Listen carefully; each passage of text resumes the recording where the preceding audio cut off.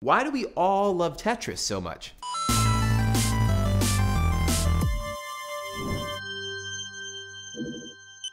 One dreary winter day in Soviet Russia, Alexei Pajitnov sat down at his Electronica 60 and began pecking away on the project that would make his name. This was 1984, right in the thick of the Cold War when he was employed at the Dorodichin Computing Center, the same building where the effects of nuclear winter were first modeled. You can imagine his colleagues' surprise when they peeked over his shoulder and saw that he had written a computer game. Pajitnov called it Tetris, tetra from the Greek word meaning four, since all the pieces were made of 4 blocks, and is from tennis, because reasons. Little did they know that this tiny game would soon become a global sensation. From the Russian Academy of Sciences, Tetris spread on floppy disks throughout Moscow, eventually making its way to the satellite state of Hungary, where it punched through the Iron Curtain and came to the West. 170 million copies later, and the game has become one of the most beloved in history. Tetris has appeared on almost every platform there is, from Facebook to Texas Instrument calculators.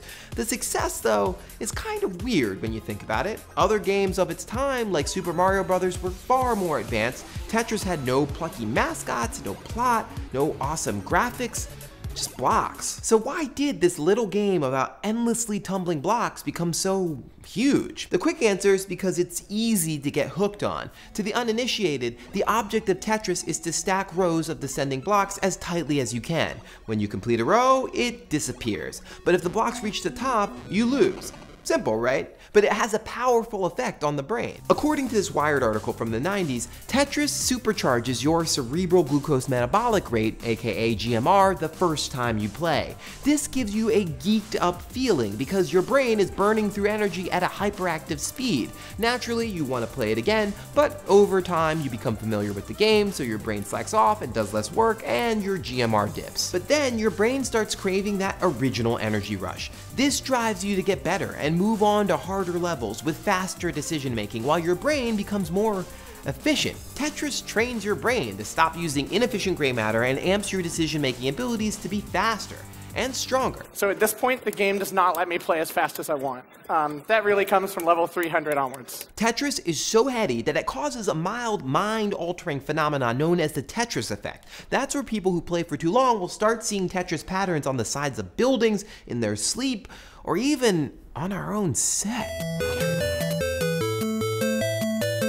Its mechanics click to our brain like a magnet and pull us deeper and deeper inside until it obsesses us. But what is it about Tetris's game design that keeps us coming back? When things start changing right before your eyes, you've been Tetrisized. Let's start with the basic truth about Tetris. No one has ever beaten it, yet it's one of the most popular games in the world. It's kind of sadistic if you think about it. You lose every single time. Even the world's most amazing Tetris playing AI ultimately fails, though it can clear over 2 million lines. And the reason you will always lose, no matter what, is because of math. How do I do this? The game's pieces are called tetrominoes. There are 7 tetrominoes in total, and they fit together in intricate geometric patterns like this one, or this one. So it may seem that you could theoretically play Tetris indefinitely, if it stayed on the slowest setting and you didn't have to eat. But if you look closely at the pattern, you see that it's 8 tiles wide. However, the Tetris well is 10 tiles wide from side to side, so even if you were dealt the perfect arrangement,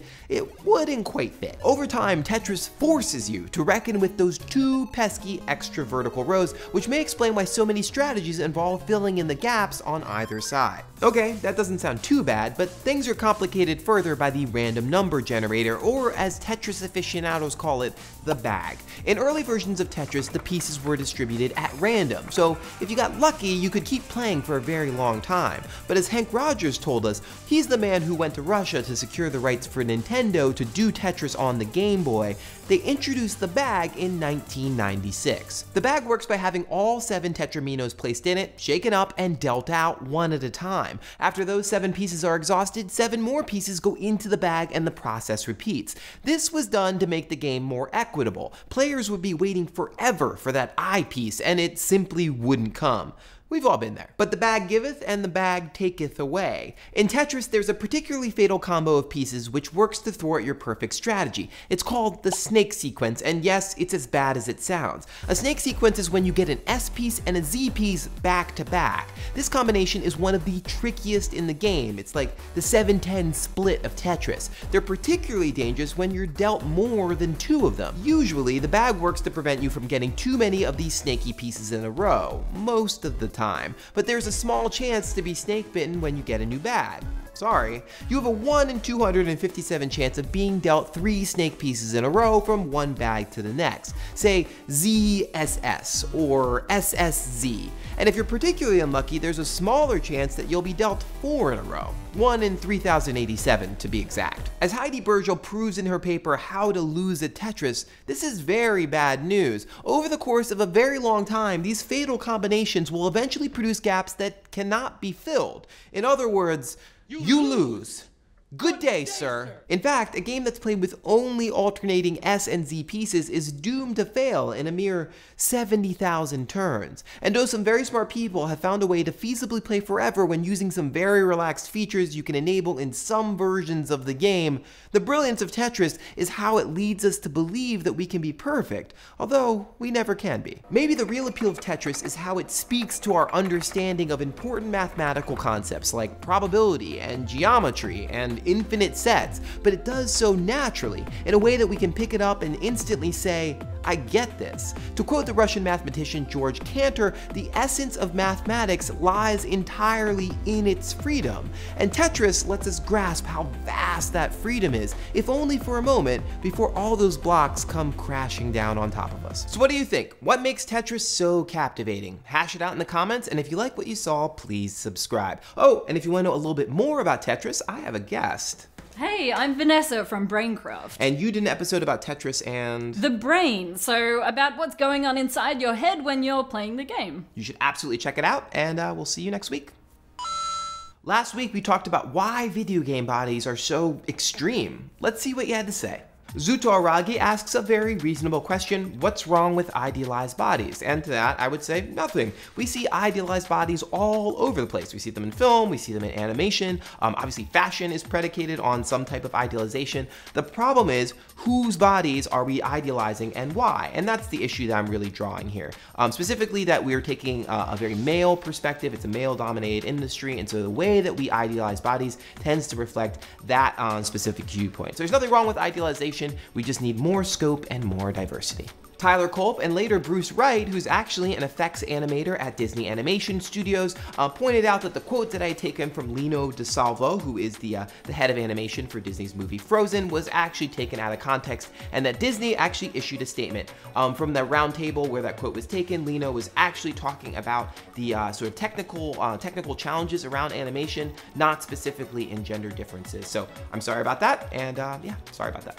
82 Jaster says that I'm throwing Dragon's Crown a little bit under the bus because there are other female body types, specifically the Amazon, who's a much larger character, and the elf, who is petite. Both are women. 2 things I'll say about that. The first is that the idea of the Amazon or Amazonian women is a bit of an outdated concept that has its own specific baggage. I will link to that in the description. And second of all, how these games are marketed is incredibly important. I remember the year that Dragon's Crown came out. I was at E3, and Dragon's Crown, there was an advertisement for it that was around my badge, and who was adorning my name tag, but it was the character with giant breasts. So these things do matter, but I hear what you're saying, so it might be a situation of 2 steps forward and 1 step back. Colin Newpel has a little bit of a quibble in terms of how I describe the process of how characters come to be. To be more specific, Colin says that artists decide what a character looks like, designers approve the designs, and animators decide how a character's move, but Colin is saying that animators are typically at the end of the production process. I would say I wasn't trying to lay this all at animators' feet or trying to point specific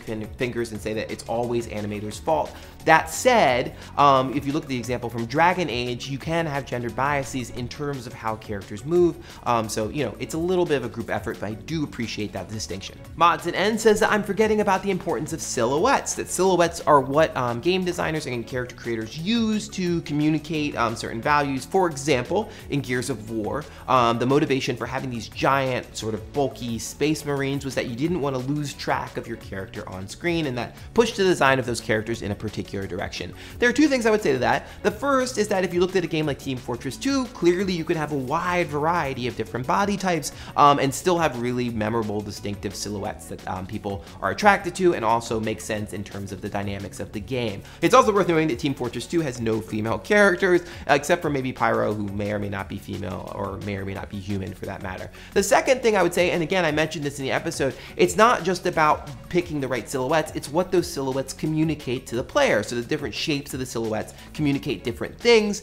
So one of the big problems in games is that female characters, in terms of the silhouettes that are chosen, that they don't portray power, for example.